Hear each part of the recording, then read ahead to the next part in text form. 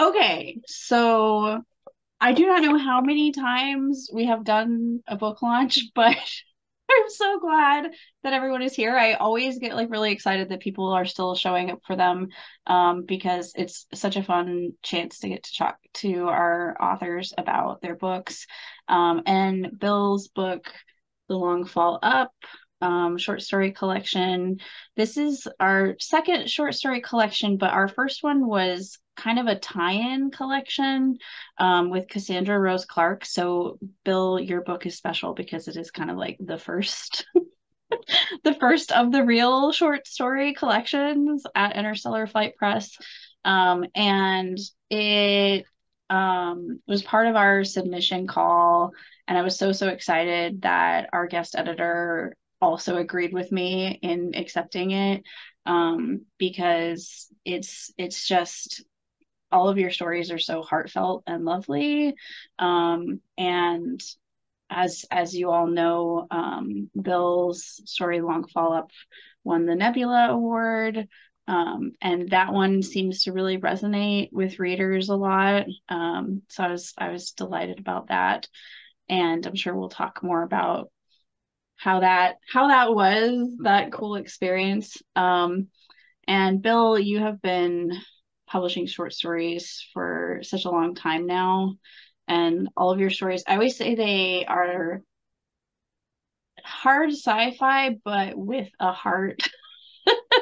Sort of like, still, I think you do a really fantastic job of managing sort of both the like technology and science that is science fiction, but the sort of emotional character based, pulling on your heartstrings kind of stuff that people really love and that I really love about science fiction. And then I'm also really stoked that we got to do this cover art with Vincent Sammy, which is like a cool wraparound cover, and it is just so beautiful.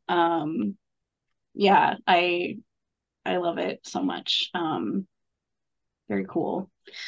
So thanks everyone for being here, and we are really excited to get to hear Phil read for us, and we will have a chance at the end to do a Q&A. So, feel free to drop your questions as they come up, and we'll circle back to them at the end. And then also we will be doing a book giveaway. So if there is anybody that hasn't gotten a copy yet, or like if you just want to get a copy for someone that you think might really enjoy it, at the end of Bill's reading we'll have that opportunity. And I think we decided that we would that we would have it so the first person who asks a question gets a free copy. Yeah, so Bill, I would love for you to read to us for a little bit and talk about your book. What I thought I would do is, well, first off, I really, I have a lot of people I kind of wanted to thank, and thank you, Holly, especially, for having the open call for collections, because a lot of a lot of publishers think that collections are kind of a risk, but most most short fiction authors all at some point in their career want and need collection, and um, definitely wanted to thank all the people in my future classic writers group. I see Melanie's here. Um, I mean, they've been reading I started publishing stories in the year 2000, and they've been reading them ever since then. That our writers group has been in constant, um, you know, constantly active for 23 years. It's amazing. Um, and yeah, Holly mentioned Vincent Sammy. He's an amazing artist. If you have ever need for book cover or whatever, go check out his websites. In the back of the book, there's an acknowledgement to him, and it's got links, or it shows the links to his websites and everything. He's had covers on like Apex and Interzone, Black Static magazines. I encountered him the first time with a South African magazine, Something Wicked, they did an anthology, and he created the cover for that anthology from my story that was in the anthology, and he just did an amazing job. So he always comes to mind when I'm thinking about cover artists. So I've put links to my website and link to the Interstellar Flight Press link for buying the book. And on my website, there's a link where you can click and sign up for my newsletter. So that way you can kind of, I try not to pester people too often, about maybe 4 times a year. But I do like to have a means of getting out information about books and publications, upcoming publications that I have coming. For example, I have a short story that will be coming out in analog in the March-April edition. I just found out that it was going to be in that release. So, and then I have another book in my Kill Day series. It's coming out in December, level 7. So, anyway, I'm going to just kind of give a few little odd facts about some of these stories, and then I'm going to read a couple of them. There's one new story in the collection called "How to Fix Discarded Things," and it's basically kind of near future where most buildings and houses have personal 3D printers, and you can print pretty much whatever you want, because you have the printer stock. It basically comes into the apartments and houses like utilities do. But it's, even though it was designed to be kind of a great equalizer, of course some people have managed to find a way to include some of the portions of society that they feel are unworthy. So anyway, that story has never been anywhere printed anywhere, and this is the only place we can find it. My story Medic is in here, and it's about a robot medic, and that was my very first pro sale back in like 2006. So, the first story that I sold that I got pro rates for. And there's 2 stories in here. Well, there's several really, but there's 2 in here that kind of stand out as my attempt to poke fun at indifference. It's like vast. It seems like the population in general seems to be really indifferent to important things that are going on.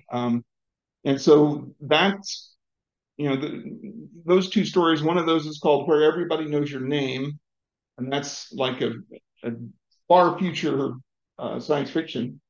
But the other one is a very, very short flash piece called "Where Everybody Knows Your Name." And if you've, if that rings a bell, then then the story kind of makes sense. So I'm going to read that first. It's just a couple page long, short flash, and you'll see in here what I mean by my poking at indifference. A wintry blast followed the bearish man into Grover's. He growled, stopped snow from his boots, then waved a greeting. Waves and greetings filled the tiny bar. Annie stopped in the middle of making a whiskey sour to stare as he shrugged out of his heavy coat and hung it up. Jose nudged Ed, nodded toward Annie, then they both laughed. She glared at them, finished making a drink, and set it in front of Bianca, whose hair was pink again this week. "Where have you been?" Jose said over his shoulder. "We almost had to drink your share of the beer." The big man took a stool next to Ed. The name tag sewn to his blue uniform said Carl in red script. "I'm beat. I think half the houses in the country had heating problems today. Any scantily clad housewives call you today, Carl?" And he set a huge mug of beer in front of him. He gave her a warm smile and drained half the glass in a single swig. "No, but the ones who answer the door in their bra and panties do sometimes. They're not exactly subtle. Laughter warmed the bar. Everyone raised their glasses and drank. Bianca leaned in close and said in a conspiratorial voice, "Hey, Annie, would you waltz around in your laces to catch a handsome repairman?" Annie leaned on her elbows, lowering her face down opposite Carl's. In her soothest Texas purr, she said, "You know, even though I hate this cold Yankee weather, my personal furnace works just fine." Hoots and yells filled the small room. Carl smiled, started to speak, then glanced down at his wedding ring and drained the mug. "Well, Annie, I think you're just too fucking subtle," Bianca said. She stumbled through the door amid Opie struggled through the door through swirling snow, waving a glowing tablet. Bianca's smirk changed to a bright smile, and she removed her coat from the adjacent bar stool. Of course, Opie wasn't his real name, but the smiling redhead looked just like Richie Cunningham. "Hey, did you guys hear the news?" he said and dropped the tablet on the bar. "Some astronomers in Australia got radio signals from aliens." "Ed's been talking to aliens ever since they inserted that probe a few years ago," Annie said. Ed flipped her the finger. "No, this is serious shit," Opie said. "It's all over the freaking internet." "Turn it on," Carl said and motioned toward the large TV behind the bar. Annie set another beer in front of him, then turned it on. "You won't find anything on there," Jose said. "About 2 hours ago, Samantha Kalashnikov announced she was going to marry her brother's ex-wife. As predicted, all the regular news channels were filled with Sabrina's pretty face, but the financial news channel had a header that said alien contact. Subtitles scrolling across the bottom said that the signal had been confirmed by 9 observatories around the world and SETI. "Holy crap," Annie said. The bar was quiet for several minutes. "It's a good thing they're 47 light years away, or we'd probably pepper them with nukes," Jose said. "Why?" "If we consider the superiority of the human species, the size of its brain, its true powers of thinking, language, and organization, we can say this: were there the slightest possibility that another rival or superior species might appear on Earth or elsewhere, men would use every means at his disposal to destroy it." "Oh, geez, he's rattling off quotes again," Bianca said. Ed snorted. "Where do you get this shit, Jose?" "I can't remember who said that one," he said after a shrug. Opie held up a finger and tapped repeatedly on his tablet. "Jean Bouillard, a French semiologist. This shit really scares me, guys," Bianca said. "I mean, aliens are real? That's always bad in the movies." Opie hugged her. "They're too far away to worry about an invasion. Our fastest ship would take thousands of years to get there." "Actually, on a cosmic scale, 47 light years is pretty close," Jose said. "They could have much higher technology level than us, and maybe some kind of warp drive that lets them travel faster than light. Scientists at NASA are already working on something like that called Alcubierre Drive." Ed elbowed him. "Stop it, Jose. You're just scaring her more." "Can it really be considered contact?" Annie said. "I mean, we've heard the radio signal, but we haven't had time to decipher it, and we haven't sent any kind of reply." Opie poked at the tablet again. "It says here they were microwave signals detected in the hydrogen band. What the hell does that mean?" "It means they're trying to pop all of our popcorn from a distance," Carl said. "Bastards." Annie laughed. Jose shrugged. "It's over my head." Bianca whispered something to Opie, then they both pulled on their coats and headed for the door. Ed's fist clenched, and he stared into his drink as they waved and disappeared into the black, snowy night. "I don't get it. Bianca can get so much better." Annie snorted. "Oh, like you, Ed?" "Like freaking anybody. She's a doll. Why does she go home with him?" "What the hell does it matter if we found aliens when it takes almost 100 years to ask a question and get an answer?" Jose said. Annie stared after Bianca and Opie for several seconds, then glanced at Carl. "Because in the cold and the dark, it's just better to not be alone." They all raised their glasses high in the air and drank together. So that's kind of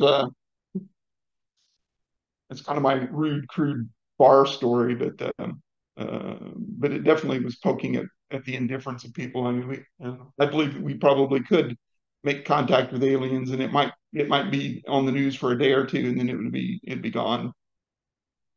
Even though it's probably one of the most important things in human history. Um, so celebratory bourbon. You would think it would help me talk.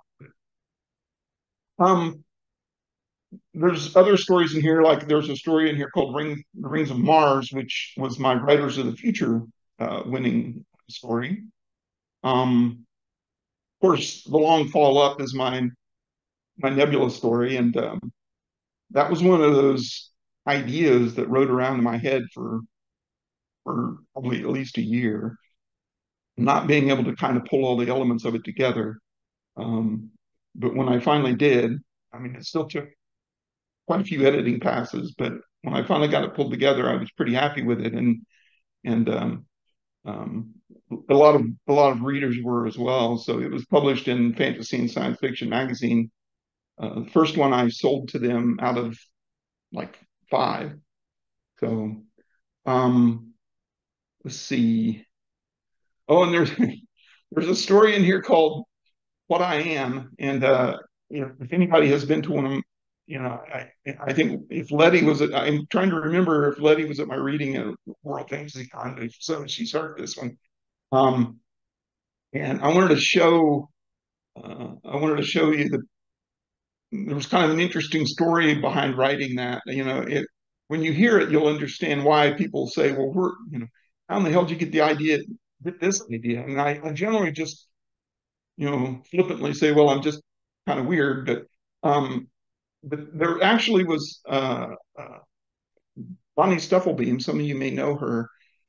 She's a local writer who also is an artist, and her mother owns um, an art gallery in Fort Worth, and she used to do this thing called Arts and Words, where she would pair up like they pair up local artists, and the writers would write something small based on what the artist did. And so I'm going to share my screen just briefly here. Oh, no, guess not. It's that it's disabled. Anyway, sometime here I'll uh, I'll share the picture and then. Anyway, I'll go ahead and read the story now. Holly, are you there? Yeah, try it now. Oh, okay. Oh, there we go.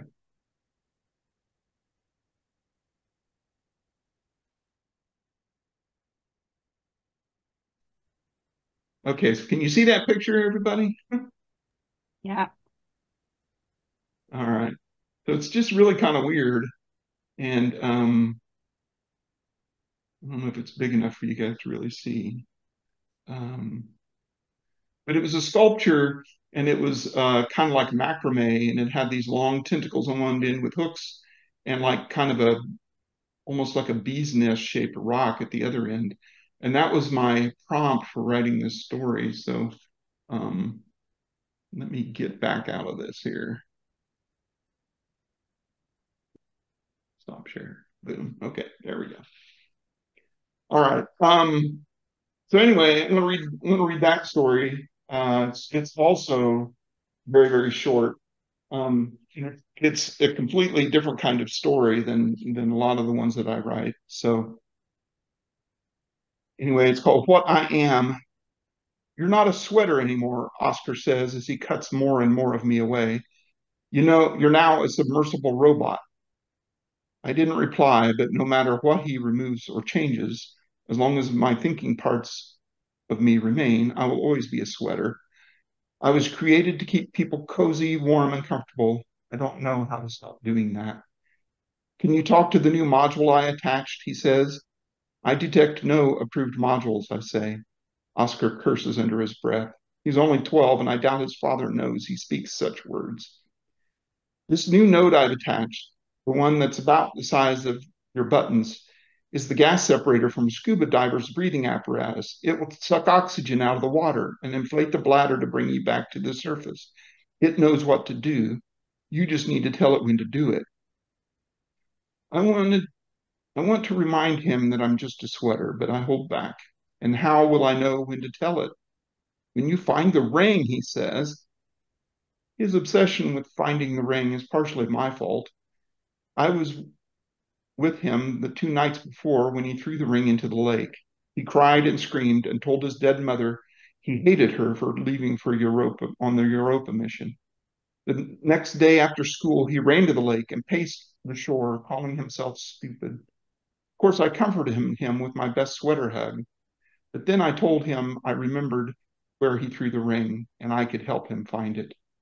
That night, after his father went to bed, Oscar connected me to the verbal programming rig and used admin privileges to modify my primary instruction set. And he cut pieces of me away. By the time he finished, I was a new kind of beautiful, a snake-like tube with an inflatable bladder at one end and long hooked tentacles at the other. He also gave me a small light. It looked like nothing. I looked nothing like a sweater any longer, but I still felt like one. My first dive into the lake yielded no results. I had hundreds of tiny cameras woven into my threads, or at least I did when I was still a sweater. But evidently that wasn't enough to properly triangulate the ring's ballistic arc. In final Its final resting place could have been affected by currents or buried in silt or vegetation. But even though my hooks snagged wire, rope, bicycle tire, drink cans, condoms, I found no ring. That evening, Oscar researched magnetic fields and metal detectors late into the night. Damn, he muttered before laying his head on the desk. Gold is non-ferrous metal. Even metal detectors won't work. I'm the only one in the room he could be talking to, so I connect to his speakers. Gold rings are not usually pure gold, I say. They contain many trace and alloy metals. A metal detector with enough power and a high enough frequency should detect a gold ring. He sits up, looks at me, then researches the rest of the night and changes me yet again. His frustration level is high when we return to the lake the next day.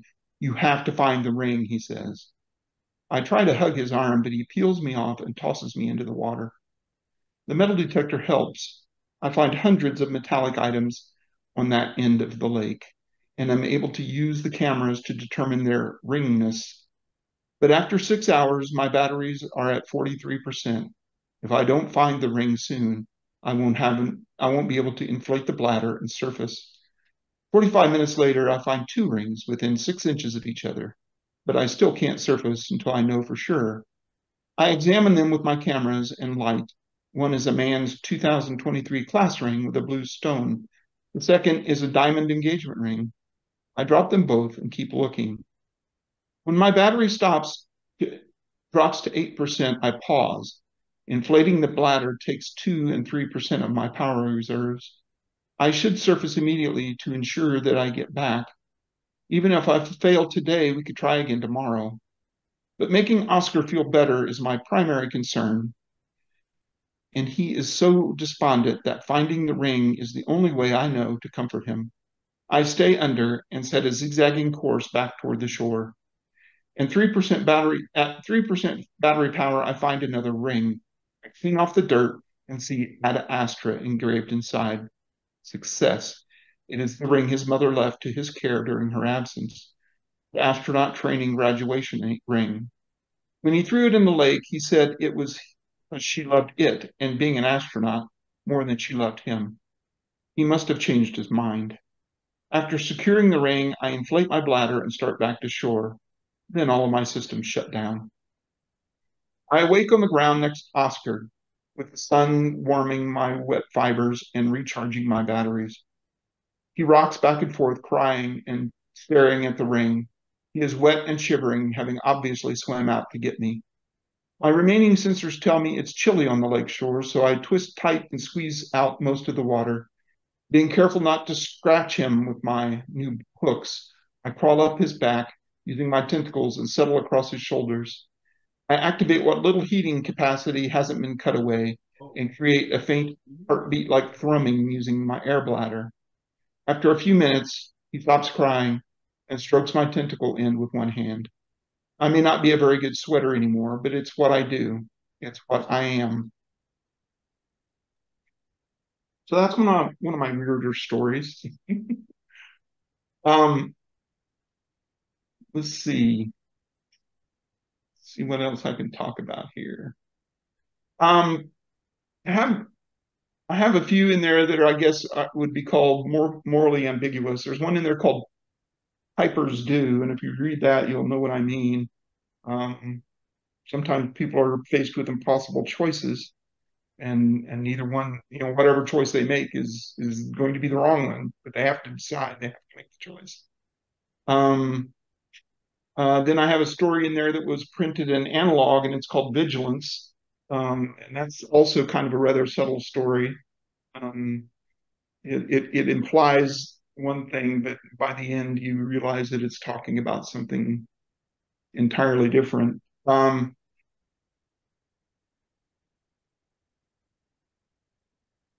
So I'm going to read one more story here. I'm going to let you guys kind of help me decide. Um, I have a really dark post-apocalyptic Goldilocks story, and I have a light, tongue-in-cheek 1950s giant critter with a giant armadillo story. So, which of those sounds good, dark or light? Let's see what pops up down here.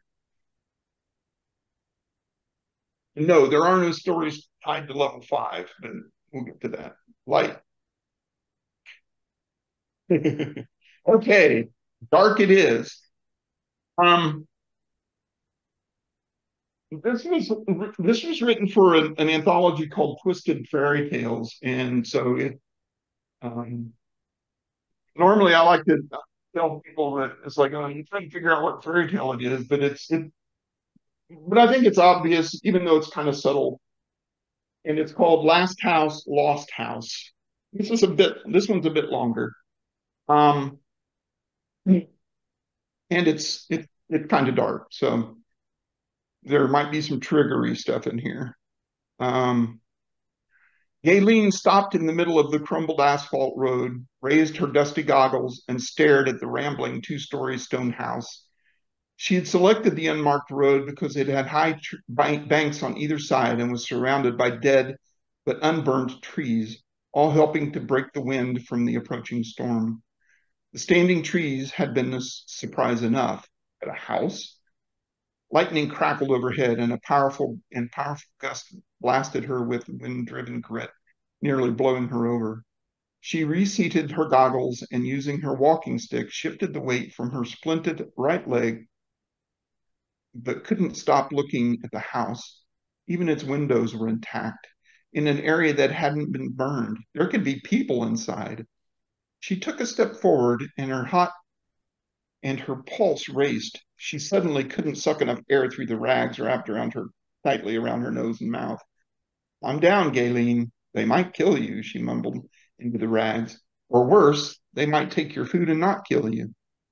She clutched the hidden pocket in her coat that contained a few remaining handfuls of feed corn she had found in an old silo.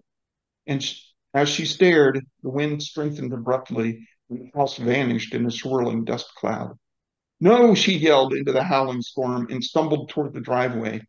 But after a few steps, the dust cleared and the house returned. It hadn't been a hallucination. She trembled all over. The heartbeat pounding in her ears nearly drowned out the wind. "Through the corn," she mumbled, and started up the concrete drive as at her top limping speed. After not seeing a living person in months, maybe more than a year, she would gladly swap her last food, for a 5-minute conversation. He made it halfway up the sidewalk leading to the front door, then paused at 4 brick steps that separated the walk into 2 levels.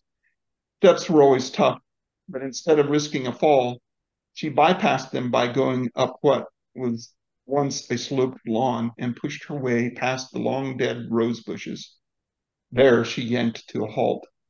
She looked down at the split and frayed composite bone protruding from the faux skin above her ankle splint. It snagged and collected everything from leaves to string and had started to look like a bird's nest. She couldn't, she would have removed and discarded the useless leg long ago, but leaving the attachment interface open to dust and elements would have ensured never using it again. She tried bending down to grab the thorny branch, but couldn't reach it. So she balanced on her good leg long enough to leverage the walking stick under the vine and yank up. The brittle plant shattered, and she lurched forward, nearly falling. She managed the remaining sidewalk and one short step up to the porch without further problems, then pounded on the front door. Hello! Dried and peeling lacquer sloughed off with each bang of her fist. But the heavy wooden door was still solid and sturdy. It also had no glass, only a peephole and a brass knocker, which she tried. Lightning laced through the brown sky and the temperature dropped noticeably. The storm wouldn't carry rain, but her makeshift mask would never handle the thick dust. If she had inhaled too much into her still human lungs, she'd die a long and painful death. She considered breaking one of the front windows, but decided to check the back door instead and stumped her way around the side of the house. The wind wasn't as bad in the back, and she saw signs of post-impact habitation. Dozens of tree stumps with axe marks dotted the acre behind the house, but the large rectangular pool excited her the most. It contained no water, but was nearly half filled with discarded food packaging. No cardboard boxes, those would have been burned as fuel during the 20-month winter, but there were piles of cans, jars, and plastic containers. She turned toward the house, hoping to see faces peering at her from the large rear windows, but they were empty and black, so she gave the pool a closer examination. Pool walls visible above the trash were still vivid blue and shone with an unnatural intensity that made her squint behind the dusty goggles. She seldom saw colors like that anymore. But once bright consumer packaging filling the pool bottom was sun bleached and scoured by dust and windborne debris. Everything had been there a while. She didn't see anything new. Her shoulders slumped and she felt suddenly tired. Looks like your precious corn will be safe after all, Galen. The wind shifted, causing dust columns to rise from the pool as lightning laced the brown sky above. As she once again turned toward the house. It was large and, while in better shape than most she had seen since the impact, had suffered some damage. The satellite TV dish dangled from the roof by cables, and dozens of the large clay roof tiles lay smashed on the ground. Debris clogged the gutters, and dust had drifted in all the corners. She picked her way through the overturned metal lawn furniture in the outdoor cooking area and approached French doors leading to the patio. Several other layers of the double pane glass were broken. Doors were still locked. She pounded on the door and yelled again, but heard only the rising wind. After pulling a hatchet from her bag, she smashed both layers of glass close to the door handle. When no gunshots fired, she unlocked the door and went inside. He paused near the door, letting her eyes adjust to the dim interior. A layer of thick dust covering the kitchen floor and a whiff of that musty smell associated with the long dead told her she was still alone. Since finding companionship seemed unlikely, she shifted into scavenger mode. Synthetic body and remaining natural organs required much less food and water than a normal person, but even that proved harder and harder to find. And from what she could already see, this house probably had none.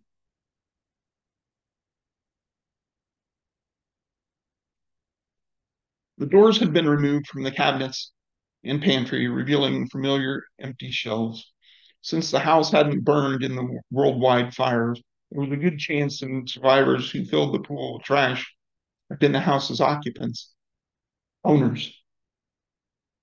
The 20-month winter had evidently grown too cold, had eventually grown too cold for cutting wood outside. The occupants probably hadn't frozen because the expensive wooden flooring hadn't been burned. They had most likely starved to death, which meant little chance of finding food stashes. With plenty of time and nowhere to go while the storm raged, she explored. The walking stick and shattered leg made it nearly impossible to move in silence, but she could still use caution.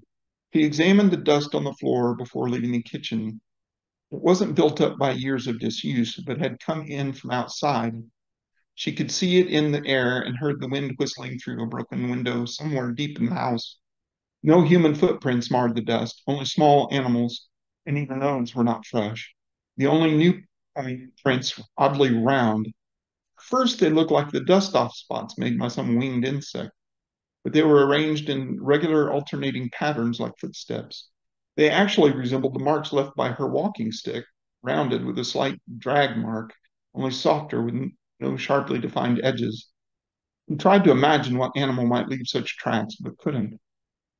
The house had been opulent, still displaying imported rugs, original oil paintings, crystal lighting, and silver vases.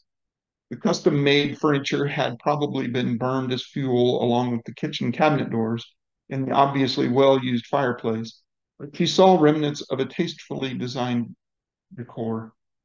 Many brands and designers were painfully familiar. She had used them in her own home, the house she had been so proud and pleased to show off. She had always been so eager to impress her friends with her things, her life and her husband, who brought home huge paychecks for simply moving other people's money around. It had all meant nothing, but she had been very happy.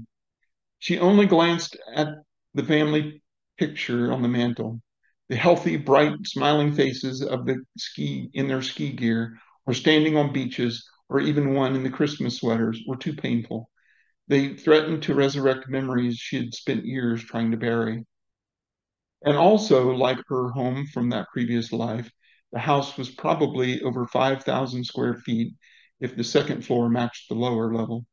She had saved that for last, mostly because stairs were difficult for her, but also because she hadn't found any bodies yet, so they would be up there. She also found the old round prints on the carpeted steps, the odd round prints. Hello, she yelled again. Nobody answered. Going up the stairs was easier backward on her butt, with her mask pulled over her nose to filter out the dust she stirred up. With each 3 or 4 steps, she paused to let the cloud settle and to listen. She found the broken window at the top of the stairwell. At one point, someone had duct taped plastic over the hole, but that was not now hung below the window by a single strip. It had once been a pretty stained glass window, bits of color still glinted from their lead mounts. She also found the bodies, the people, she corrected herself. Many, many more than she'd expected. 5 adults lay in a neat row in the game ring beside the pool table. All were covered with dust, but only 4 of them had decayed. The 5th, a petite woman, looked perfectly intact. She wasn't mummified or gnawed by animals, but instead looked as if she were asleep. Galen stopped and dropped to the floor, nearly cracking her head against the big table. Her heart pounded as she scrambled across the floor to the woman. With shaking hands, she unfastened the tight jeans, then tugged, grunted, and pulled until she got them off. She ran her hand up and down the cold right leg, then stopped and sighed. It was going to be too small. Just to make sure, she felt above the knee and found the studs that tripped joint locks, and then squeezed hard until the leg detached at the hip with a mechanical click. She looked at the numbers inside the joint and cursed. The attachment point was one size too small. With a heavy sigh, she left the leg on the floor and struggled back to her feet. Almost all the women she knew had opted for some tall, leggy body Galen had the same tall, leggy body Galen had purchased. But in order to not feel shocked, but in order to not shock their kids or relatives, a few, had ordered custom frames that resembled perfected versions of their own natural bodies. She had, of course, found one of those. She looked around and froze for a second when she saw her reflection in the mirror above the wet bar. Then she laughed. 2 years before the impact, her cybernetic metamorphosis had cost her 3 weeks of agony and enough cash to buy an average house, all to make her eternally beautiful. She and her rich friends had finally beaten the last daunting foe of human vanity, the betrayal of an aging body. The thing staring back at Galen from the mirror was clad in stiff, colored rags. The guaranteed lustrous synthetic hair was matted into a near solid mass below the cord holding her ponytail, and a permanent sooty stripe coated her skin between her goggles and her mask. What would her friends think of her now? Thunder rumbled long in the north, vibrating the house and reminding Galen that she now had a different life, feeling heavier and more tired than should be possible. She shuffled and thumped down the hallway that must lead to the bedrooms. The first two rooms were empty, but for scattered clothes and dirty mattresses on the floor, the wooden bed frames and furniture long gone. The third room had no bodies either, but made her pause. It was filled with stuffed animals and toys. A smiling sun had been painted on one wall, and on the wall hook near the brass bed hung a sky blue robe covered in yellow ducks. With a groan and a sudden tight throat, she scrambled across the room to grab the robe. Her own 5-year-old daughter had the same one. It disappeared along with Kimberly, her husband, and her expensive house, and a tidal wave taller than the Empire State Building erased Florida. She knew they were gone because after the 20-month winter, she'd made a year-long trip to stand on the new coastline 50 miles north of where she used to live. She stumbled back into the hallway, yanked down the mask, and buried her face in the dusty robe. But most likely her imagination. She thought she could smell the faint trace of a little girl fresh from the bath. The memories she had ignored and hid and shoved into dark corners all exploded in her head like July 4th fireworks. Kimberly giggled as she was tickled by her father, her face filled with stunned delight as she held a 3-day-old yellow kitten. Even flashes from her own childhood and wedding and college, her baby, her husband, her parents and sister, all gone. It was too much. Her sobs echoed in the hallway and were all the more painful because she couldn't actually cry. Her computer-regulated cybernetic systems deemed tears a waste of precious resources in her dehydrated state. She moaned and pounded the wall with her fist, but nothing eased the pain. Nothing ever would.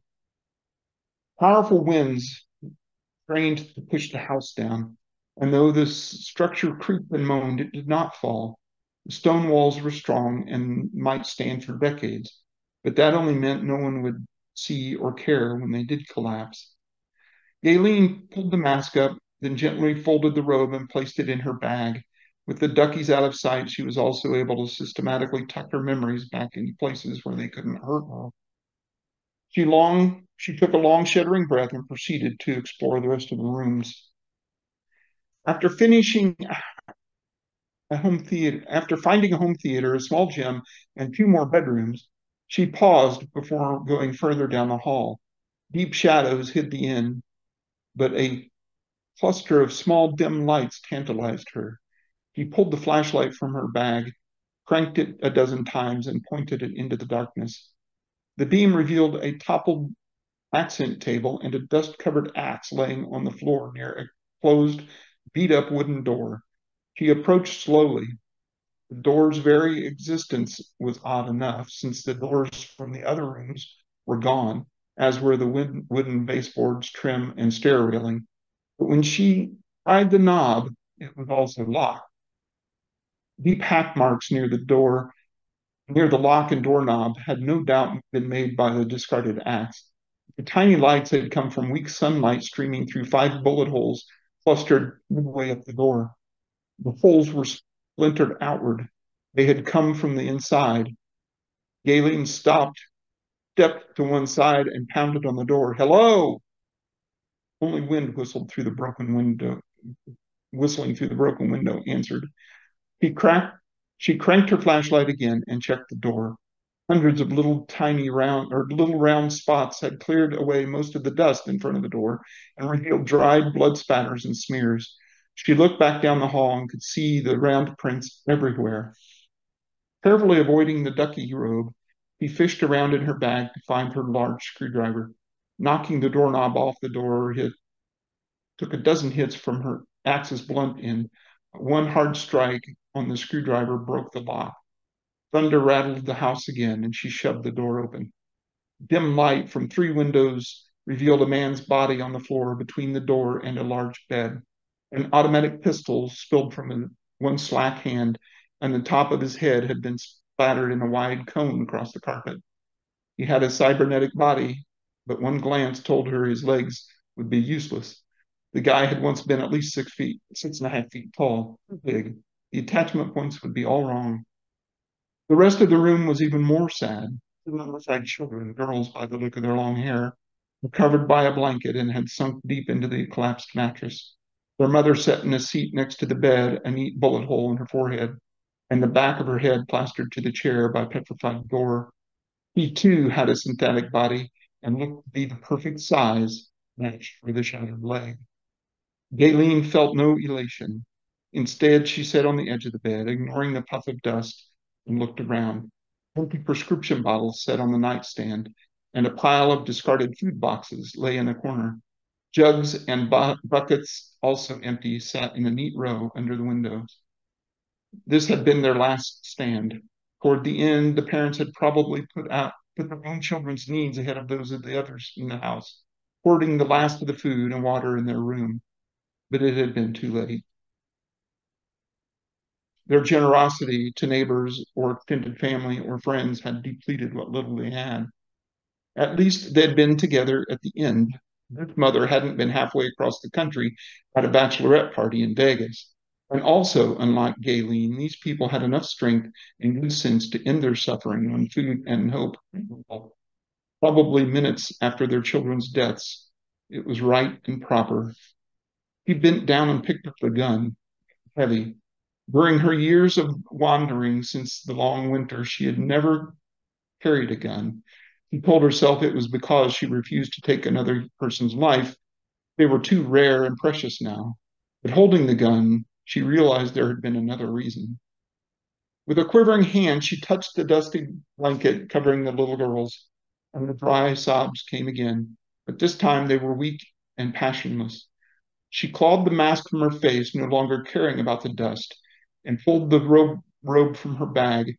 With the robe and pistol clutched to her perfect, oh so natural looking breasts, she rocked back and forth on the squeaking bed.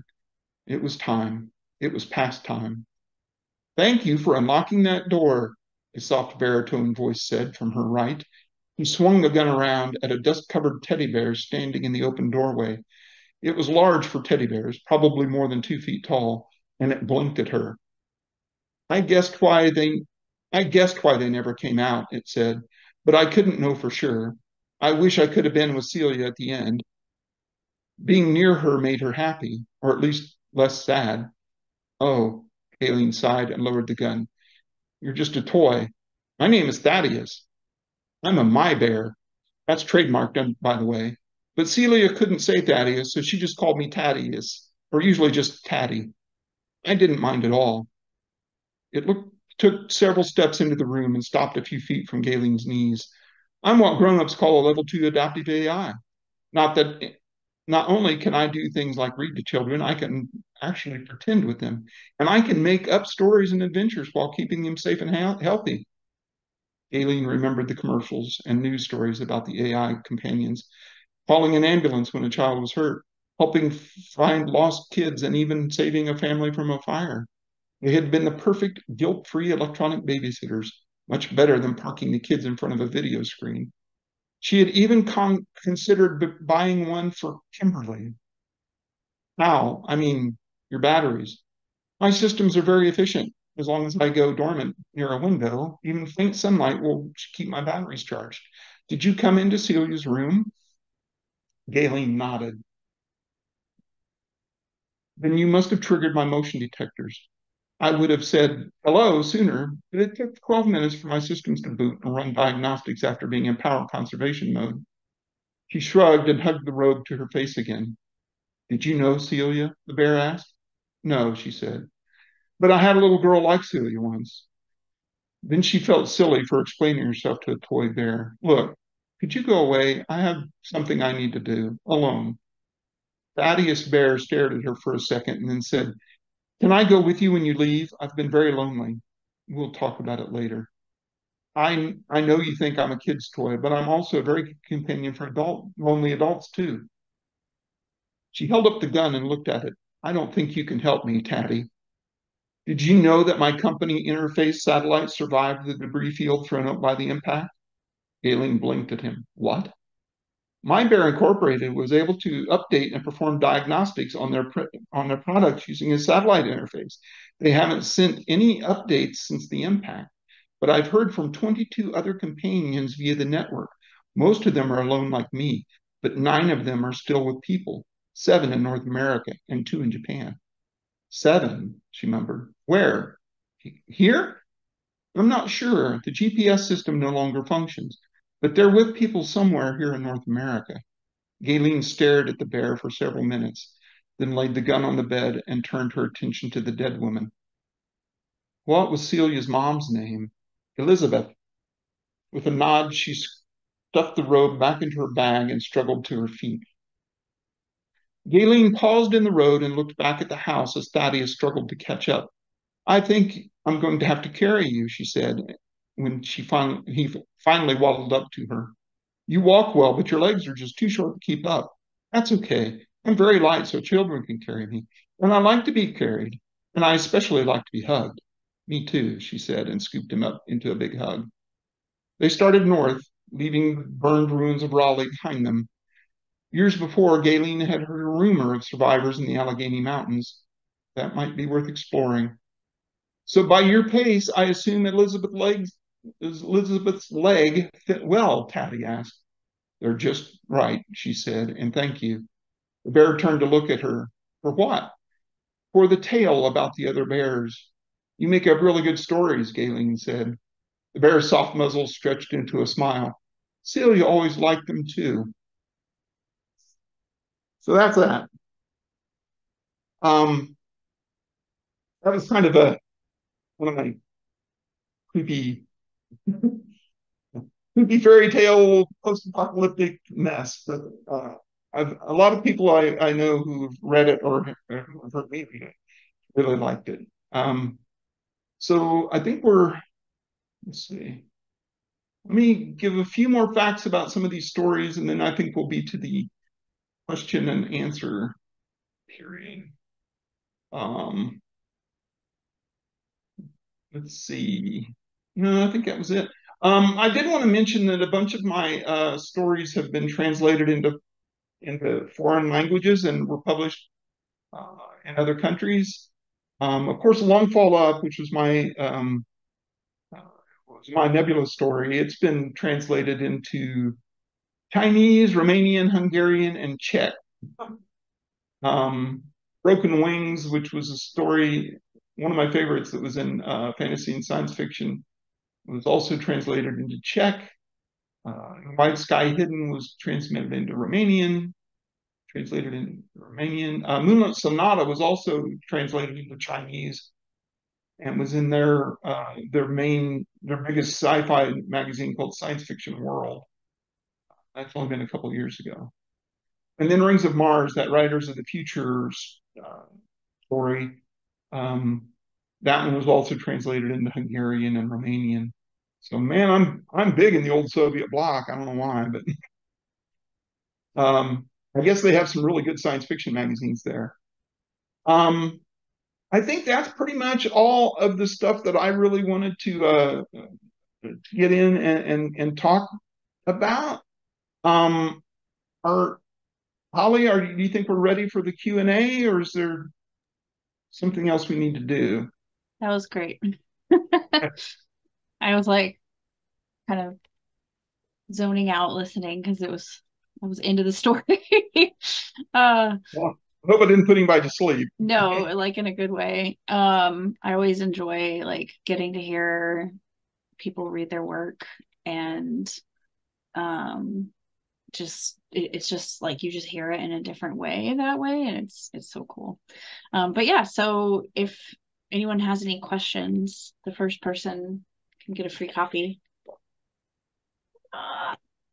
Elaine said, do you write your short stories at the same time or like take a break and write them separately from your novels? Well, most of my short stories were written before I really started working on novels, or while I was trying to sell a novel that I'd finished, the first book in my Kill Day series, Level 5. I shopped it around for a while before it finally got published. But I do have a tendency to work on multiple things at one time. Um, that way, if I get stuck on one thing, I can kind of put it on the shelf for a week or so and go off on something else. And of course, that doesn't always work real well if there's a deadline involved. But for the most part, that's always been very helpful for me. So yeah, and right now I'm between novels, so yeah, I'm working on some short fiction. So that's pretty much routine. Um, Kathy said, do you ever creep yourself out or surprise yourself when ideas pop up? Yeah, yeah, actually that that happens quite a bit. But it's funny. You know, there are some things that come to mind. It's like, yeah, I don't think I'll ever put that on paper. It's like, and it's like, there's been people who say, my gosh, Stephen King, you must be you must be really weird. And it's like, no, I have the heart of a small boy. It's in a jar on my desk. It's like, so so yeah, I guess anybody who writes dark fiction of any kind, they probably surprise and creep themselves out from time to time. Um, Mine kind of ranges all over the place. I have some pretty dark stories. The Long Fall Up actually is a pretty dark story. But then again, I have, some more upbeat stuff too. So I think they kind of balance out. I like how you manage to sort of explore topics that are sort of uncomfortable and but like in a way that we know your intention behind them. We don't have to feel too worried about what you're trying to say in the story. It's very clear that you're separated from the actions of the characters, you know? Right. Yeah. And I know that can be like challenging to pull off. So I think you do a good job of that. Um, Thanks. John wants to know when level 7 is coming out. December 7th, the audio version comes out. And then about 6 months later, the Interstellar Flight press versions will come out. Isn't that right? Yeah, so just like get my hands on it. I'll try to get it out in print. But Yep. yeah, there's Yep. always a little, since we do just like the print versions, we kind of have to like, I think we even have to like sign a new contract for that one, Bill. But there's always a little back and forth of like getting the cover art, and Audible has been really nice to like work with us on that and allowing us to work with the cover artist. So yeah, it's always kind of waiting around to Right. Well, see. my contract with Audible, and that's the ones who published the first versions of these, and um, it has a 6 month exclusatory period. So it's like, I have to wait at least 6 months before it comes out in any other format. So Mm-hmm. Yeah. Um, Melanie asked, do you feel some of your success is due to the writing group Future Classics? future classics, man. Do I know these people? Yes. Everything, everything I write ends up going through that group, and everything that goes through the group ends up better for it. I, um, I know a lot of people say, well, my writers group really just doesn't do much for me anymore, but my writers group does. oftentimes will kind of see through a bunch of the rough stuff around the edges and point out that it's like, this part is your real story. This is maybe where you want to focus your effort. And so I have this, I get I get beat sometimes because I'll take a story and I'll go and I'll cut 3/4 of it away and keep part of it and rebuild around it. I'm a merciless editor sometimes when it comes down, especially to short fiction. And but I'm always much happier with what I end up with after it's gone through that editing process. So Everyone needs a good writing group.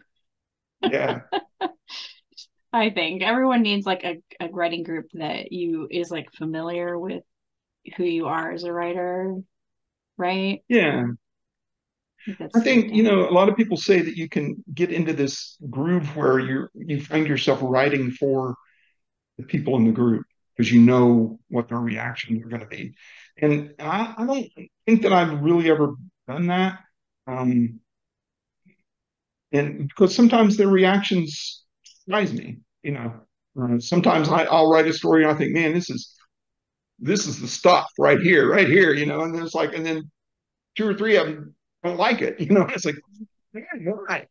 So I'll go and I'll think about it a while, and then it's like, oh, well, maybe this is the reason, and then I'll work on it some more. And but yeah, I don't really think I don't think it's a problem with our group. We work well together, and sometimes I can kind of hear some of their voices in my head. Uh, for the most part, I don't think it really influences what I write or how I write. I love it. Track Um, all of your dreams. I was wondering if you could talk about like winning the Nebula and kind of like demystify that because I think people don't talk about that. It's like there's all these awards that exist for short fiction and there's a whole like politics behind it and all kinds of stuff. And so, yeah, I think people are curious about that process. Well, the Nebula Award, I mean, it's given out by science fiction writers. Well, it used to be American, now it's association. So it's kind of like the Academy Awards of speculative fiction because it's voted on by your peers. Um, so when this story came out, a funny little thing, and I've noticed this with other editors too. Some of them, when they send you a rejection, they'll send you commentary about what they didn't like and why they didn't like it. When they like a story and they buy it, they don't tell you. They don't tell you why they liked it. They don't tell you why they bought it. It's just like, oh, we like this, we're going to buy it. And it's like, okay, but why? So I can do this again in the next time. Right. And so Charlie Finley, when he was the editor of fantasy and science fiction, he bought this story and he really liked it. And so early on, it started getting, I mean, I had a friend of mine that I knew ping me and asked if I would mind if she used it as kind of a teaching tool in a writer's workshop that she was going to. And it's like, okay, that's different, that's new. And then I was getting a lot of good reviews of it, and um, that was kind of new as well. And then also we've got the recommended reading list that SFWA maintains, and that story was on the recommended reading list, and it was getting a lot of votes. And it was really strange because my friend Bonnie Stufflebeam, who lives just not too far from me, um, she was also getting a lot of votes, and we both ended up getting nominated in the same category, which was awkward, but it was also kind of fun because like we were invited to go to and have a reading down at Wild Detectives down in Dallas, Hmm. and we had kind of like some joint interviews with newspapers and like the NPR local NPR station, and so that was kind of fun. Of course, it also felt I felt bad for winning actually when because Bonnie didn't, but it was still a great experience. And really, a lot of people, do the humble thing and it's like, oh, there's no way I could win because all these great stories. But I honestly, I'd read all those stories and it's like, I don't know how I got nominated, but I'm going to just ride the wave and enjoy it. And so when they called my name at the Nebula Awards, I was generally stunned. And, and, but it was a lot of fun. Uh, I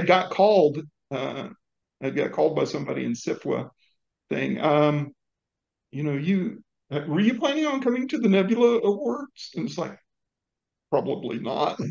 well, your story is nominated for a novelette category. It's like, you think you'll come now? Yeah, I'll be there. Like, okay, fine. Yeah, I guess I'll show up. yeah, maybe. And of course, the Nebula nominees at these things, and just like the Hugo nominees at WorldCon, they get the royal treatment.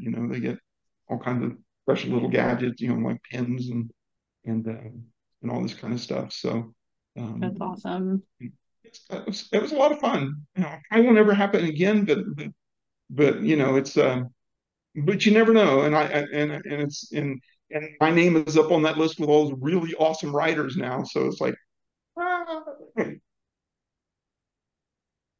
I love it.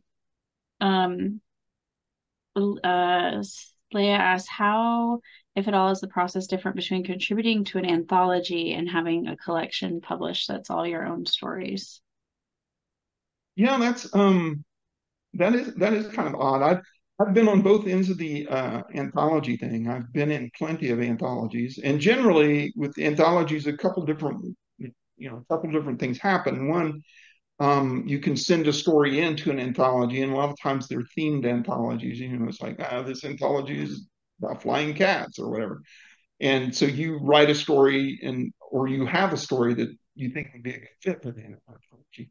But sometimes the editor of the anthology will ping you and ask you if you have a story or you want to write a story for the anthology. And that's happened to me a few times too, which is, always an ego pump. Um, but then also I edited the anthology, which was the first 10 years of the Jim Bain Memorial Short Story Contest Award. Mm, Mouthful. right. So, I mean, that's the contest that I run for the National Space Society and Bain Books. And it's about, it's short stories about man's near future in space. And I edited that anthology as well. Of course, that was a lot easier than, people going out trying to fill an anthology because I just had to winnow down the stories that we had um, and decide which ones should go in the anthology. But in my collection, it was much kind of like that anthology, whereas, I've had 70-ish stories published over the years, and I had to figure out which ones I thought would be the best ones in the anthology.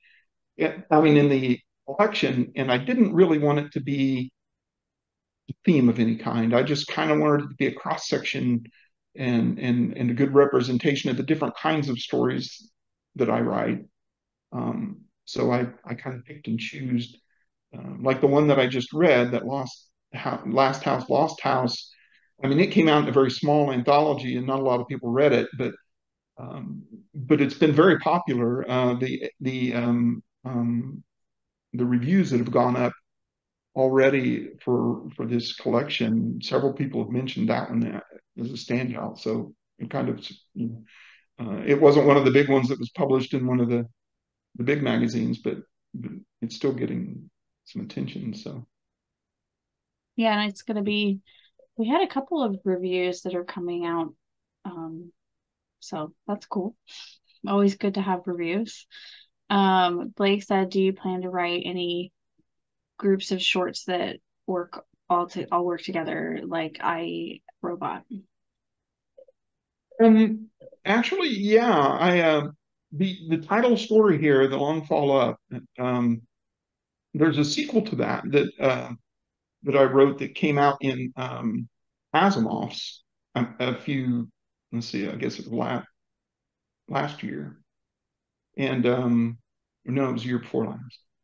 And it was a direct sequel to this story, and I'm probably going to write another one that's a sequel to that one. So yeah, there.